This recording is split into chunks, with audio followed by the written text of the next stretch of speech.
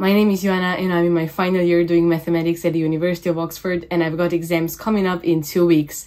So, safe to say I've got a lot of studying to do.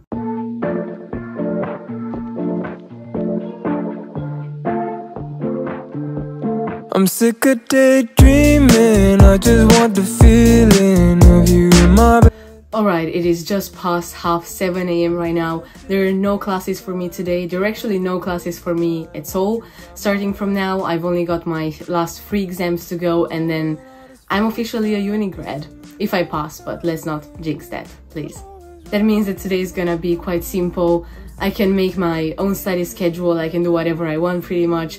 So I'm thinking that it would be really good for me to go through some of the problem sheets, some of the last problem sheets that I got for some of my courses today, and also review some of the middle bits of my courses, because I feel like, at least for me, those are the chapters that get overlooked sometimes, because I always focus on either the beginning or the end, and the middle kind of gets overlooked in the process. So definitely want to prevent that from happening. And then I'm gonna go to my college to grab some lunch at midday probably, and after that I definitely want to get a workout in, so hopefully I can bring you along to that as well, so you can see how a full day in my life looks like. So yeah, without further ado, we need to do some maths. You in my bed,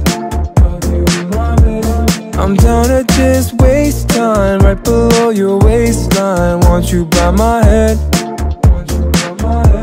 I'm done with all this face. I just finished half of the problem sheet, which is really good progress for so early in the morning, and I'm gonna step away from that to revise some sections of another one of my courses, so I can interlace some of my modules, some of the concepts that I'm learning about, because I don't want to be spending too much time on only one of them and risk being too tired later on in the day to study something else. So I want to make sure I study a bit of everything in the morning when I'm feeling at my most productive. But if we're talking about exams, every single time I do a problem sheet or I do a past paper, I realize how important it is to keep our problem solving skills up to date, and to always be sure that we know our fundamentals, our math fundamentals, and we know a little tricks to use in order to be able to solve a problem that we see at first glance. And in order to keep these skills up to date and to ensure your best performance, I would highly recommend Brilliant, who are also very kindly sponsoring today's video. Brilliant is an interactive learning platform that offers courses in maths, data science, and computer science. What makes Brilliant so helpful, especially for someone doing maths like me, is the way it transforms complex concepts into engaging bite-sized lessons. As I've said before, whenever I'm preparing for exams, whenever I'm revising, I often find myself needing to revisit fundamental concepts or tackle advanced problems. Brilliant's courses, like their multivariable calculus and group theory, have allowed me since first year to dive deeper into topics that are very crucial for my studies. The interactive problem-solving approach helps reinforce my understanding in a way that's both effective and definitely very fun. Plus, Brilliant is perfect for those moments when I need a break from traditional textbooks but still want to stay productive. It's like, you know, having a personal tutor that's available 24/7, guiding me through step-by-step explanations and providing instant feedback on my progress. As you probably know if you're a regular here, ever since I've started uni, I've been on the constant lookout to branch out from pure maths into some other areas like data visualization, programming, and any computer science fundamentals. Brilliant's courses on programming with Python and data visualization are fantastic for this. Their Python course, for example, is perfect for beginners and helps you build a solid foundation in coding, while every single one of their data science courses teaches you how to explore and visualize data in a meaningful way, making complex information easier to understand, which is so helpful in today's age. Whenever I am on the go or just need a quick refresher between study sessions, I can just jump onto Brilliant and I can learn anything, anytime, anywhere.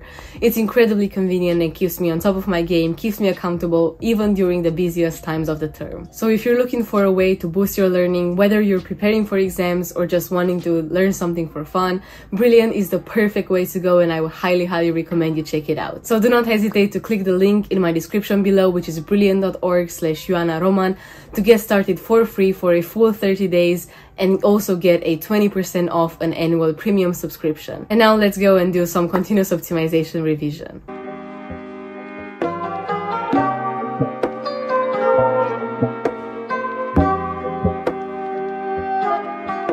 I swear this revision timetable is the thing that's keeping me going for the past 3 years straight. Like, if there's one revision method that I would recommend, is to do active recall and spaced repetition combined with one of these to know exactly what you need to revise, what you haven't revised in a while, and to give yourself confidence levels on how well you know the material. It's definitely a game changer. And if you want to know more about my exact study process using this, then check out a video that I've made just a month ago called How I Study for Exams. Link is in bio and in the cards here. Definitely top tier revision methods in my opinion.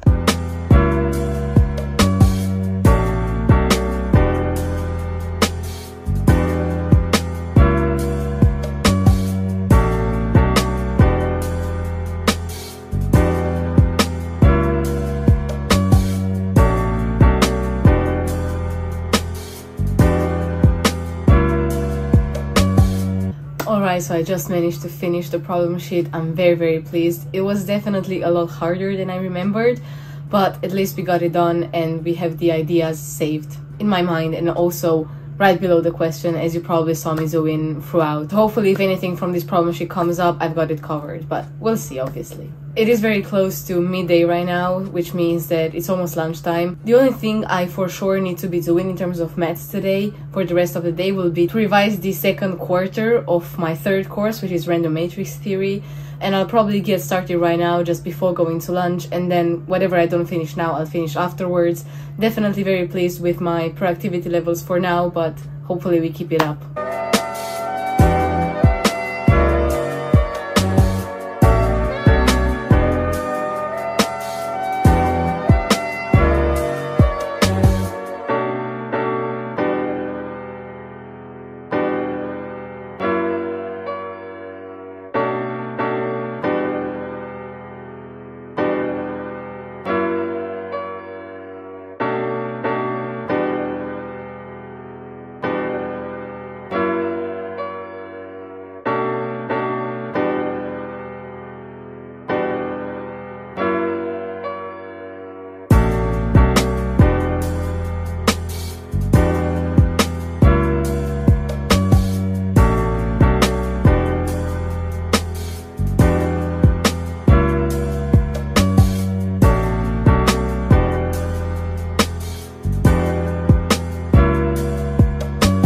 Alright, so I've gotten back like an hour and a half ago. Since then I've changed my clothes because it's absolutely boiling in here. Like, living in an attic is not great in summer or in winter. Like, in winter it gets freezing and in summer it's just like a sauna. But we cannot really do anything about it, so we just accept it, you know. The walk had a great effect on me and my energy levels, in a sense that I got back with a lot more energy to do more maths. So instead of going over my notes to revise the random matrix theory lecture as I planned before, I managed to do one past paper question in continuous optimization, and I'm gonna do at least one more past paper question right now before jumping into RMT, just because I feel like it would be a waste not to do some actual problem solving right now when I feel like I have the energy to do so. And then I can leave the easier parts for later in the day. So yeah, let's see how long it takes me to get completely burned out for today. So yeah, without further ado, let's jump into some more past papers.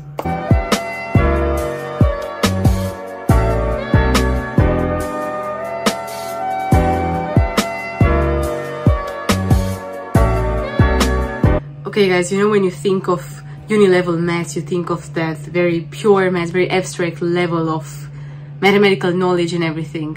Meanwhile, I'm right here literally drawing trees. Don't get me wrong, I really like this course on genetics and everything, but if we get a tree like that to draw in the exam, then I'd be very happy, because I think I kind of got to a point where I can just I mastered drawing trees. So please give me a tree.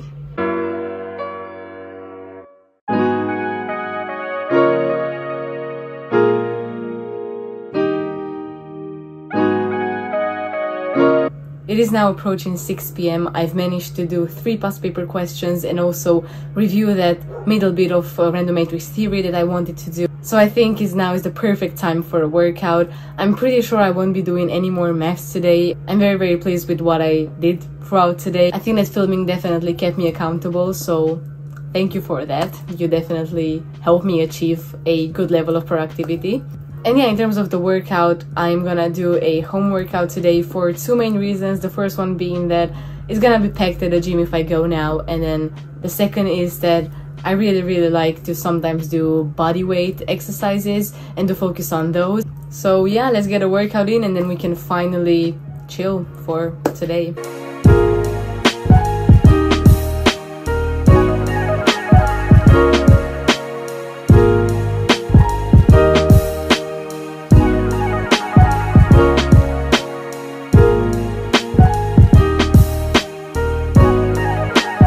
So the workout is finally done. I'm really glad I got to do something else than mats today. It felt really good to be moving, to be active. And yeah, it is finally time for a more relaxed evening. It is 8:30 p.m. and I'm not gonna do much from now on. I'm just gonna prepare my oats for tomorrow morning, do some cleaning, and then pretty much just chill, maybe pick a new book to read or just stay on my phone as we all do. But yeah, we'll see. This also brings me to the end of this video. I want to thank you so much for watching. I know especially in exam season life can get a bit boring, so it probably wasn't the most interesting video, but I still hope that you have enjoyed it and it gave you a little bit of study motivation or something. And yeah, I cannot wait for exams to be over and for summer to officially start. So yeah, if you want to see more of me, if you enjoyed this video, make sure you give it a like, you subscribe to my channel. Comment down below if you have any questions, any video suggestions, or anything at all. If you want to see more of me, you can follow me on my Instagram. I definitely am a lot more active there and post more of my day-to-day life. Thanks again for watching, and I really hope to see you in the next one. I'm sick of daydreaming, I just want the feeling of you in my bed. I'm down to just waste time right below your waistline. Want you by my head.